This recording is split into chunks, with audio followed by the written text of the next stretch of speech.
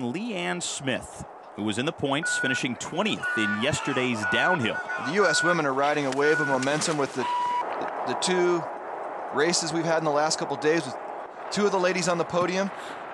And now, Leanne Smith in the lead by a quarter second. Now the women so far in the early portion of the speed season have over twice as many points as any other nation in the world.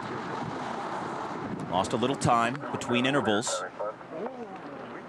Well, she must have lost some time, made a mistake off camera, because the skiing I saw in gun barrel was very good.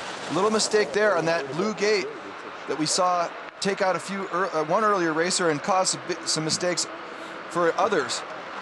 Now she's brought it back a little. Making up some time now. 5/100ths out. In Super G, you have to strike the delicate balance of being aggressive, yet letting the skis roll and flow down the mountain. And Leanne Smith made up the time at the bottom and moves into the lead.